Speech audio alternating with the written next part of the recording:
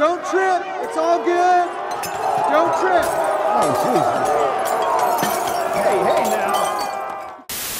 At the 79th Annual Academy Awards, Will Ferrell, Jack Black and John C. Reilly came together in an ode to the unsung comedians who sit out every awards season.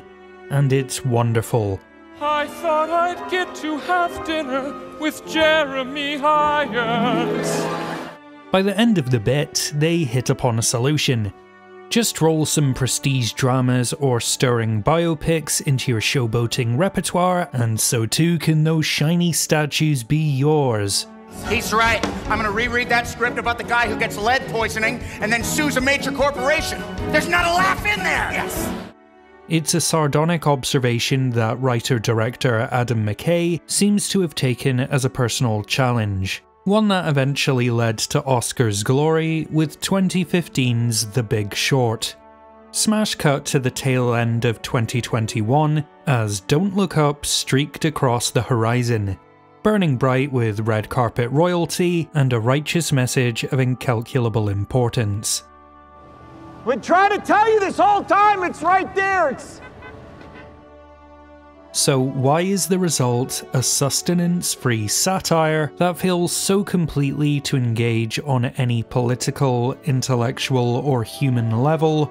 By the end, you'll be rooting for your own annihilation.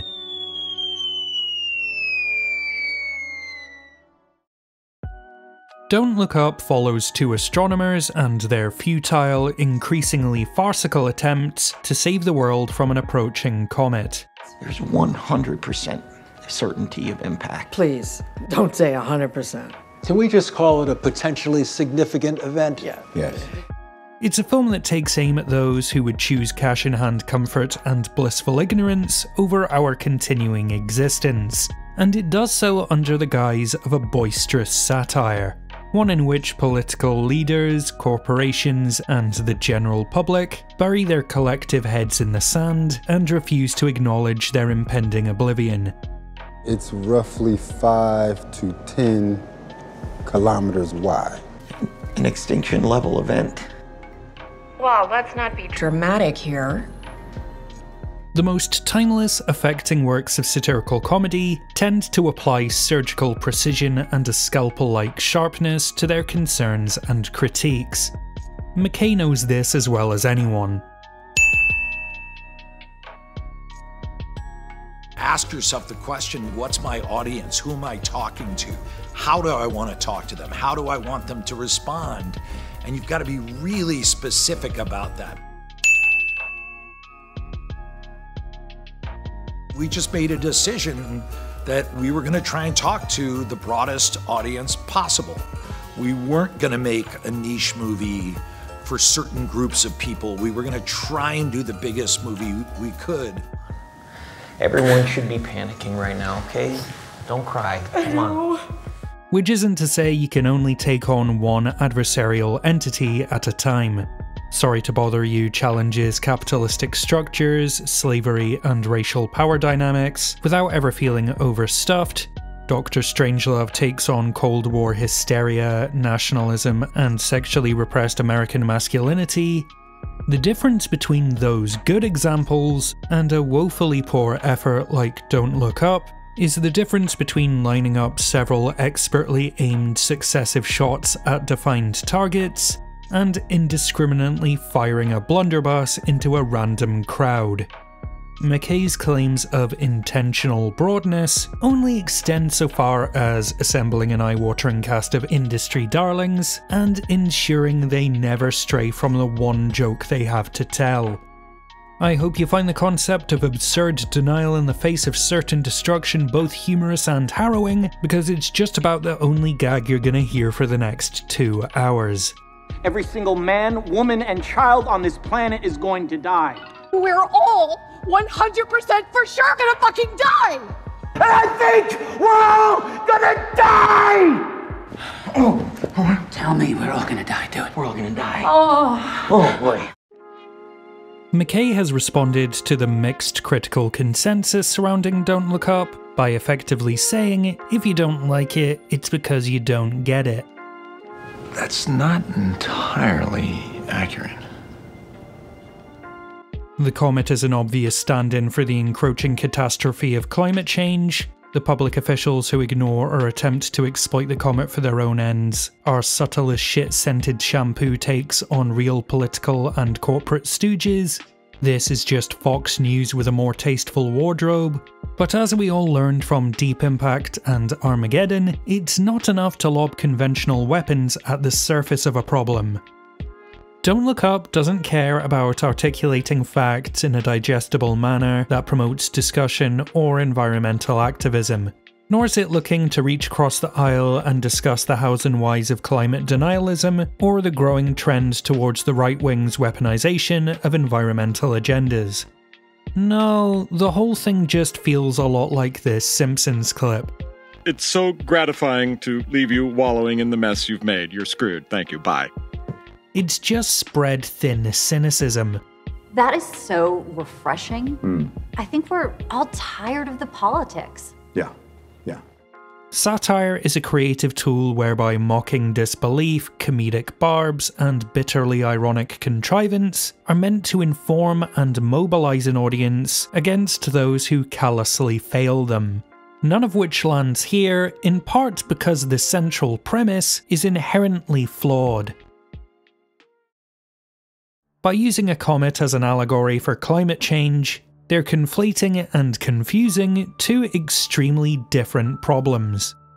Global warming is a slow-moving, almost intangibly complicated issue. It's been on the horizon since the Industrial Age, and the ways in which we aim to offset it will gradually alter the economic, geographical, technological, and sociological landscape of the entire planet. There's a disconcerting amount of skepticism and denial because the effects are so gradual and abstract, measured in the change of decimals over decades. To some, the answers seem expensive and unproven. Then you've got to factor in the jobs, stability, and voter bases built around carbon-emitting industries. Okay, so that's global warming. And this is what an asteroid smashing into us 6 months from now that's bigger than Mount Everest would mean to every person on the planet.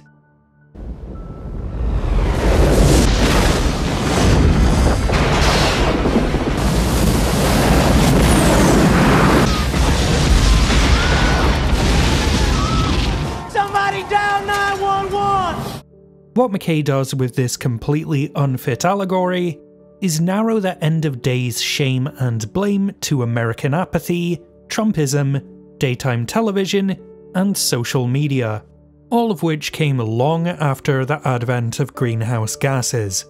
In short, there is nothing in common between the cause, effect, and contingencies in place to prevent climate change and a massive comet.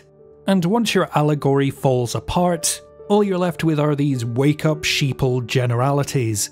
And do you know why they want you to look up? Do you know why? Because they want you to be afraid. So let's look beyond the United States. What about the other 7.5 billion living, breathing, polluting people on this pale blue dot? Well, Don't Look Up doesn't seem to care. Sure, there's one lip service scene where they toss out that some other nations gathered together to try and fix the problem, but they screwed up because they are also idiots. And it's a shoulder shrug at best, and at worst, yet another entry in McKay's long line of movies that lament how self-absorbed and insular America is, whilst contributing to, reinforcing, and doing nothing to challenge that same brand of American exceptionalism. I know a lot of this sounds harsh, but I actually really like Adam McKay, and he used to be able to tackle issues without this unbearable smugness.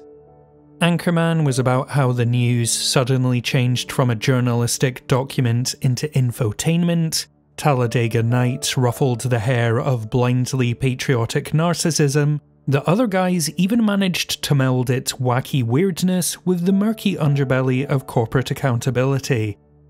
Then came The Big Short, a funny, informative, albeit flagrantly westernized look at the 2007 global financial crisis, and it proved McKay's knack for sugaring the pill of serious concerns. And then an unfortunate thing happened. He began to fancy himself as an important filmmaker. Sorry, I need to reiterate that with all caps. Important filmmaker!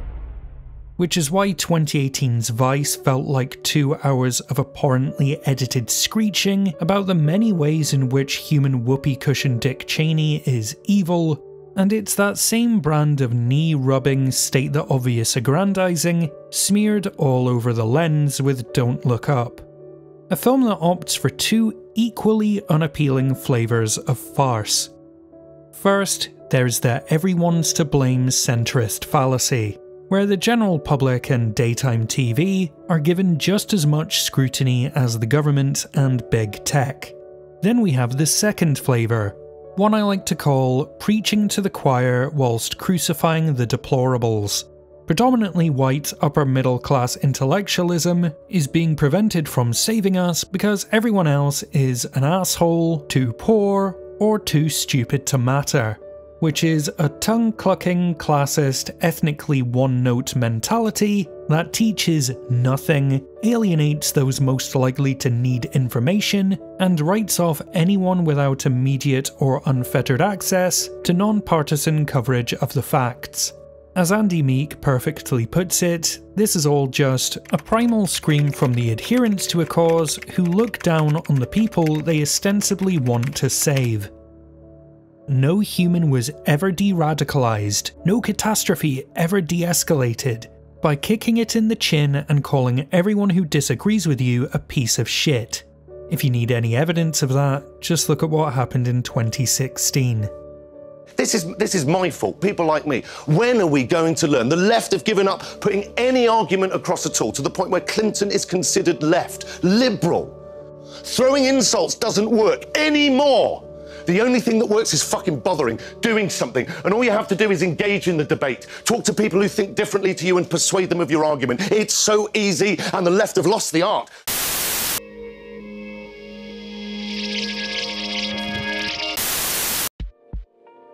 Socially conscious satire and cinema go together like Quentin Tarantino and open-top sandals.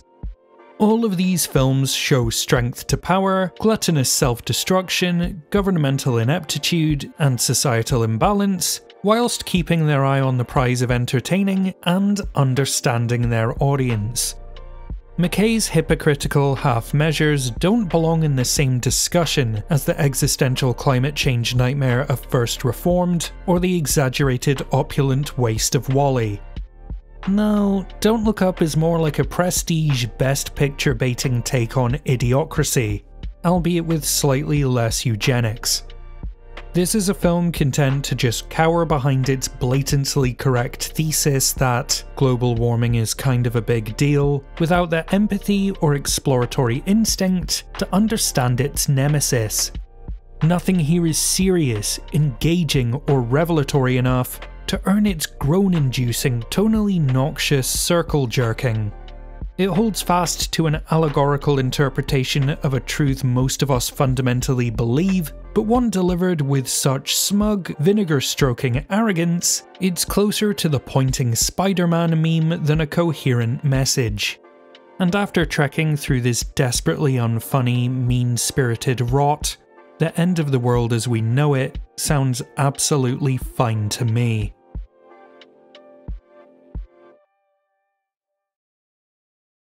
A rallying cry of Armageddon is a much better film than Don't Look Up for our Patreon producers Jennifer C, Claire MD, Becky O, and Nicholas Slayer Revere, and some collective solace that Cate Blanchett was really great in this and walked away unscathed for all these incredible folks who support us over on Patreon.